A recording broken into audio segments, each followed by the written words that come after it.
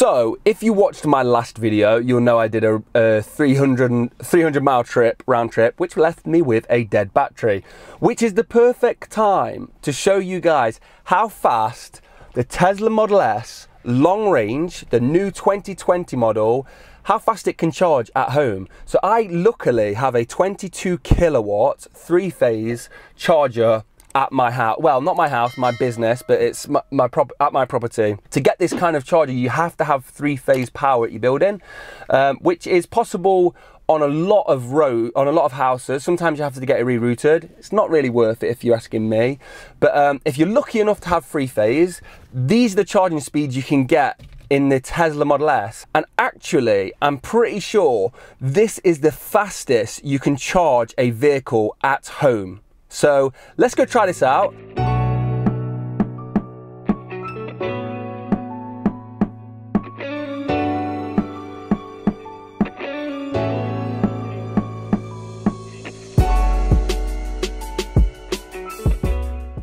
(20 miles per hour), 21,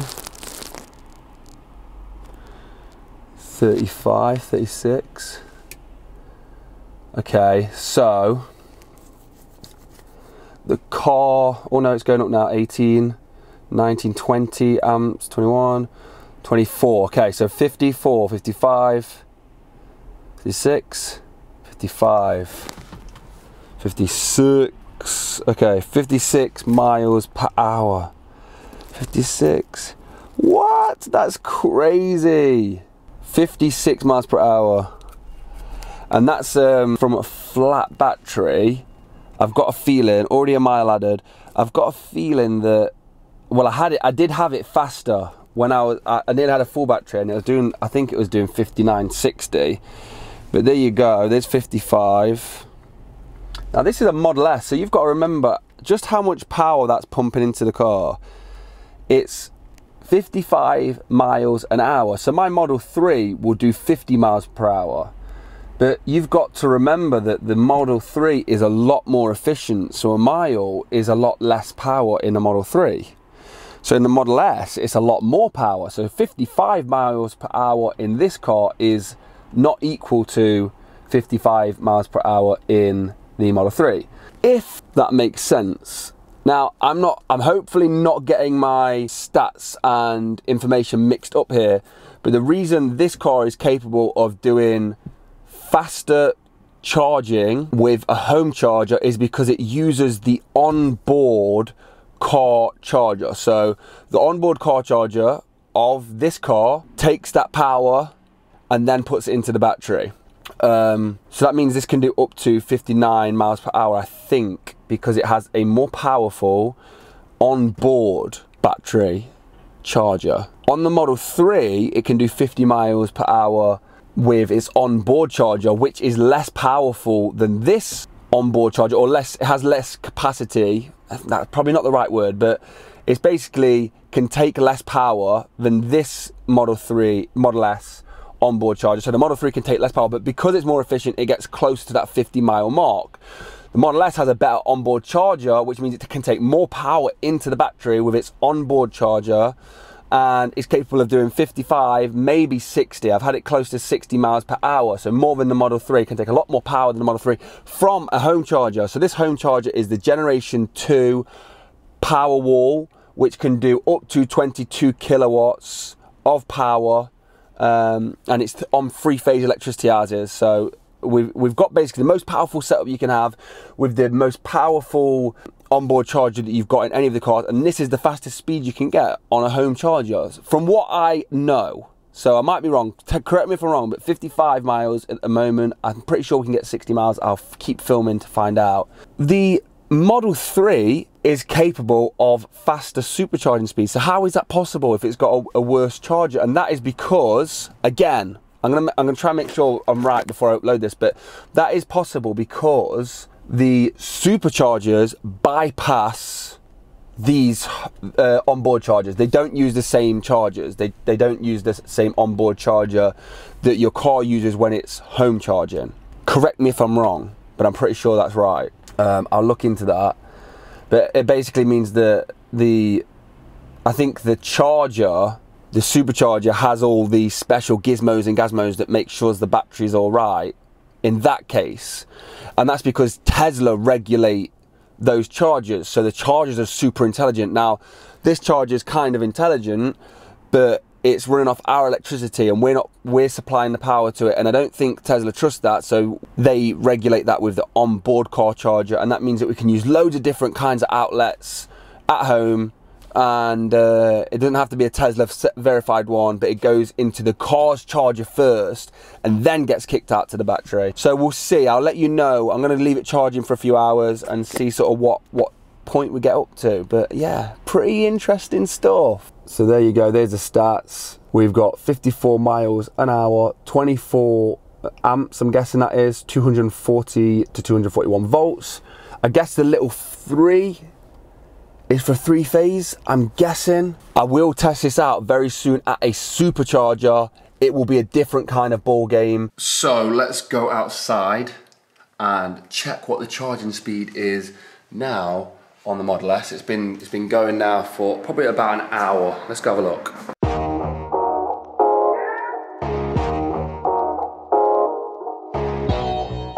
We had 78 miles so far. It's at the 56 miles an hour. And that just looks like what it's gonna do, 56 miles an hour. So that's the home charging. But what I'm interested now is to head to a supercharger and find out how fast this thing charges at a supercharger. So I'm gonna wait till tomorrow, it's a bit late now. I'm gonna head over to Grantham and charge this thing up and see just how fast the new 2020 Model S long range charges at a supercharger. Let's go. Now we're heading to the Grantham supercharger to find out how fast the new 2020 Model S charges. And I've just put it in on the sat-nav system that we're going to the supercharger, and the car has decided to start pre-conditioning the battery for fast charging. So it's pre-conditioning the battery for fast charging. I don't know how powerful these chargers are. Hopefully we get a powerful one and I can show you sort of how fast this charges. So it charges 60 miles at home. Let's see how fast we can get at a supercharger. What's your opinion on charging the car so far in terms of like the Model 3 and all that sort of stuff? How much hassle have you seen it? Like, just be completely honest. I'd say it's the opposite of a hassle. It's like taking away the hassle of having to go to the petrol station. Yeah, so Will obviously doesn't drive, he hasn't got a driving licence. But I mean, I drive you around quite a lot, don't I? Yeah. Normally. Going to the petrol station happens quite frequently, doesn't it? Like we go to the petrol station, and that's kind of a faff, would you say? Yeah. How many times have you seen me struggling with the Model 3 or the Model S or any of them, like with the charging, with our charger at home? Like, it's in like, oh God, I need this journey, let me get some juice in. Yeah, I'd say what I see is you arrive, well, you always arrive quite early anyway, but you normally just arrive, put it on charge, and then when you want to leave, you just take it back off charge. I've never seen it as an issue. So have you ever seen me struggling with charge? No. Okay, that's him being honest as well. It's just never been a problem. Charging's never been a problem. But anyway, we're off to the supercharger. We are pulling up to the supercharger and it's empty, not a single Tesla. I've heard the fastest one is on the end. Now, I don't know if this is all rubbish, like this idea which one's the fastest ones, but I've heard these are the fastest ones. So let's jump on these and see how fast we get. So you see these little bumpers here? Everyone's gonna be like, yes, I know what you're supposed to do, Jordan. You bump into these, and then that means you're at the right length. There you go, bump into it, park it up. So in the UK, we use this one, this bottom one here. Give it a little point at your car, press the button, bam. And one great way of understanding how this is different from the home charger is the thickness of the cable. You can't really gauge, but these things are super thick. And in fact, I think that the faster ones get even thicker. There you go, and here we go, here we go. Whoa, we're on the race. We're at the races. Whoa! 400, 420. So 115 kilowatt as it stands, 116. Everyone who knows in the Tesla world, that is not the fastest supercharger you can get. So they have a version 3 supercharger, which will do 250 kilowatts, so twice as fast. I think in the Model 3 you can get over 1,000 miles an hour.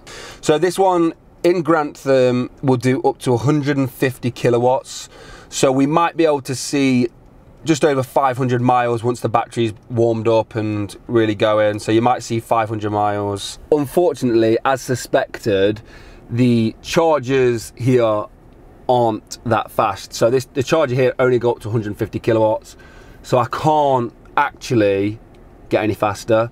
Now, like I say, if we was in a different place in the UK, or if we was at a V3 charger, we would get around 1,000 miles an hour, which is kind of crazy in comparison to the 60 miles an hour we get at home. When you're home charging, although now in comparison to this 380, 400 miles we're getting here, although now that seems slow, you don't need this kind of speed at home. You only need the 60 miles an hour at home. I think if we're talking about home, you need to think about overnight charging. So even if you're getting half the charge rate we were getting, which would be 11 kilowatt system, you'd be getting 30 miles an hour. So overnight, over a 10-hour span, you would get 300 miles, which is more than enough. So the 60 miles an hour is way overkill. So if you've got a 60 mile an hour charger at home, or a 22 kilowatt charger at home, and you've got that three-phase power, you've got overkill system. In fact, it's an amazing system because you can have a car fully charged in like 3 or 4 hours. But overnight, it's easily going to be fully charged. At 11 kilowatts, you would have your car fully charged from a dead battery in around 10 hours, which again is amazing. Like 11 kilowatts, more than enough. And then we've got 7.2 kilowatts, which is a lot of houses in the UK, 7.2 kilowatts. So you would need, let's say you're getting around, on a Model 3, you'd probably get around 10 to 15 miles an hour. Tell me if I'm wrong. At, say you was parked up for like 10 to 20, I mean, you'd probably get 100, 120 miles of range added each night. In fact, you'd probably get more, you'd probably get 15 miles an hour. Tell me how many miles an hour you get. Is it more than that? Maybe 20 miles an hour? But I mean, you're still getting between 100 and 200 miles every night of range added. So as long as you're not doing more than 100 miles each day of driving, or 100 miles or less, you're fine. Every single day you're fine. 7.2 kilowatts, you probably, every night is what would be happening is you'd have a full battery, you'd go to work and you'd drain it down to around 70%. Then you'd charge it back up and then you'd be a full battery again. And you'd always be at a full battery because unless your driving style is, you have 300 mile range and you drive it down to 15 miles by the end of the day, you get home and then you charge it up 100 miles, then you're stuffed.